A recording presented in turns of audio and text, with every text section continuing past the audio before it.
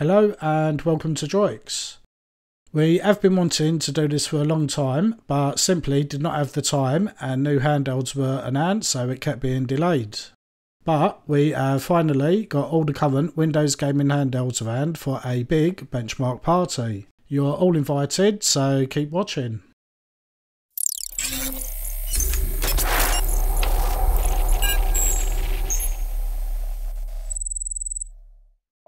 We will be benchmarking the following gaming handhelds: GPD WinMax, Intel and AMD models, ONEXPLAYER 1S, i5 and i7, both ONEXPLAYER AMD models, ONEXPLAYER Mini, Neo 2021 and 2021 Pro, the Neo Next, and last but not least, the GPD Win3 i5, along with both i7 1165 and 1195 G7 models. We have updated all of the devices to the latest Windows along with their respective Intel and AMD graphics drivers. All devices are tested at the same resolution as each other to keep a fair comparison, and all devices are tested with the same TDPs of 11, 20 or 35 watts. You can go higher, but you run the risk of overheating or other issues, and as you will see, there's not a major performance increase in some cases, so we are keeping them to a reasonable TDP. Also, please like and subscribe to the channel if you have not already. You would not believe how long this video has taken to make, starting from updating the handhelds to Windows 11, installing all the software, repeating the benchmarks at different TDPs, and then multiplying that by 12 additional handhelds. Your likes, subscribes and shares helps grow this channel, and that means we could do more videos like this. With all that said, let's get started with the benchmarks. We start off with PC Mark and are testing at 1280 by 800 resolution with a 20 watt TDP. PC Mark gives a good overview of the PC's performance with a variety of tasks. These include software loading speed, web browsing, working with large documents and image editing. We have up to 25% difference in performance between the models. The ONEXPLAYER i5 scores lowest with 4464 and the Neo Next scoring the highest. The scores are around what we expected, with the majority of the devices scoring in the late 4 to early 5000 area.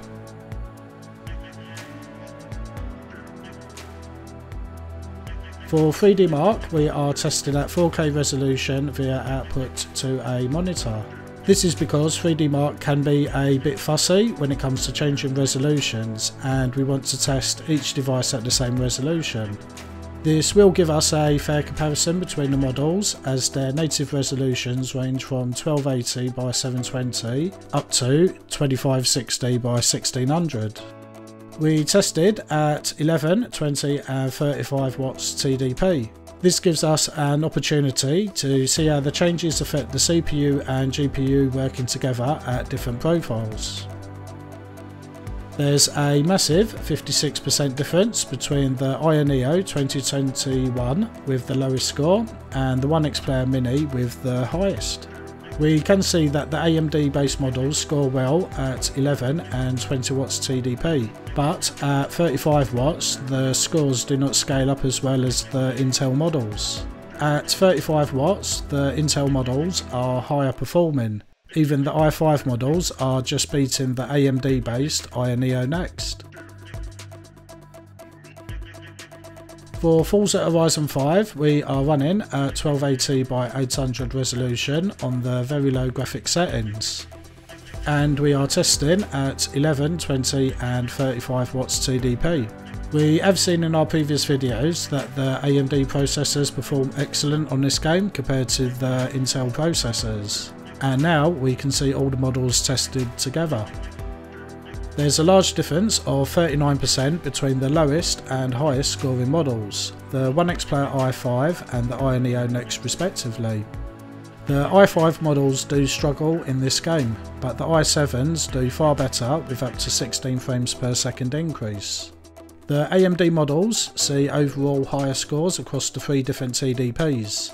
The extra boost in performance likely comes from the additional CPU threads. We are testing at 1280 by 800 resolution, maximum graphics quality on 11, 20 and 35 watts TDP for Street Fighter V. This game is locked to a maximum of 60 FPS, so we can see which devices hit that target at roughly which TDP. We run the first match of the benchmark and see the average FPS at the end of it.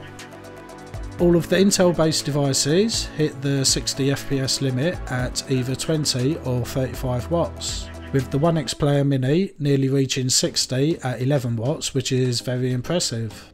The AMD based models struggle to reach 60 even at 35 watts TDP, with the Neo Next scoring the highest of them with 58.5 FPS.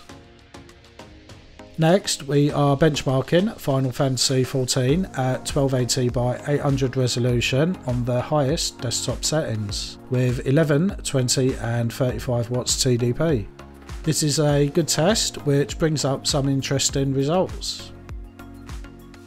There's a score difference of nearly 50% between the Neo 2021 and the ONEXPLAYER Mini, which is massive. We can see at 11 watts TDP the AMD based models score far higher than Intel's, over double in some cases. At 20 watts TDP they are both in the same ballpark area, with the Intel's slightly ahead. But at 35 watts we can see that the Intel based models have a far larger increase in performance than the AMD. And last but not least, we are benchmarking Shadow of the Tomb Raider, running at 1280 by 800 resolution on the lowest graphics settings, with 11, 20 and 35 watt TDP.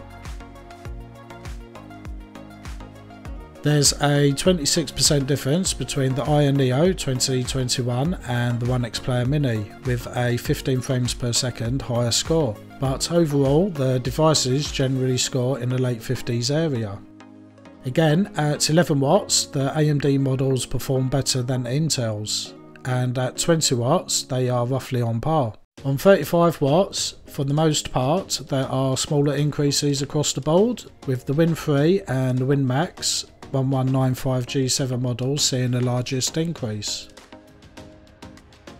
We did some quick scoring from 1 to 13 points for the lowest to highest places in each benchmark in TDP. Here are the final results. At 11 watts TDP, the AMD based devices make up most of the top of the table. The dark horse is the GPD Win Max 2021, just stealing the lead from the Neo 2021 Pro, followed up by the Neo Next and ONEXPLAYER AMD models. The bottom half is made up of mainly Intel based devices. At 20 watts there is more of a mix of Intel and AMD devices across the board. The Neo Next takes first place with a decent gap between it and the ONEXPLAYER Mini. There is a larger gap between second and third place, and a considerable gap between third and fourth. The AMD based devices overall perform better at 20 watts, which is the default TDP for most devices. At 35 watts TDP is where the tables are flipped when compared to 11 watts, with Intel based devices having a clear lead in terms of performance. The Intel processors perform great at 35 watts and scale up very well with the extra power, whereas the AMD based devices see relatively little performance increase from 20 watts to 35. So what can we take away from these results? The Neo Next and ONEXPLAYER Mini are both excellent performing devices. There are, however, some factors that we do need to consider. The first is optimization. In particular, how well is a game made for the Intel or AMD processors? For example, on Forza Horizon 5, AMD blows Intel away, but on Final Fantasy XIV, Intel overall does much better. Some games may be optimised for one brand rather than another. They can potentially be demanding more CPU or GPU performance, or taking advantage of more CPU threads on a AMD for example. This also extends to the TDP. We can see overall that the Intel based devices have higher performance at 35 watts compared to AMD. The increase can be massive and definitely gives you that extra edge for more performance. For low and medium TDP, AMD is what you want, and for the highest TDP, then Intel is ideal. But do take into consideration that the higher the TDP, the more battery power is used. Next are the graphics drivers, mainly the issue that the Intel drivers currently suck. To keep it fair, we used the latest drivers for both devices, but we did run into some issues on the latest Intel drivers. Each update seems to fix one thing and break another. In an ideal world, we could pick and choose the best drivers for each benchmark and game to get the best performance. Whereas the AMD drivers just seem to work. We haven't really seen any issues over the past several months of different updates in comparison. So either the AMD based Ionion Next or the Intel based ONEXPLAYER Mini should be the two on your list to consider. Both are excellent devices, each with their own pros and cons in terms of performance, which we have highlighted.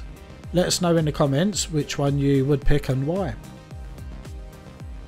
That wraps up our handheld benchmark comparison. We hope you found it useful. Please drop a like and subscribe if you have not already. It really helps grow the channel and we can continue making these videos. Thanks for watching and we hope to see you back in the next one.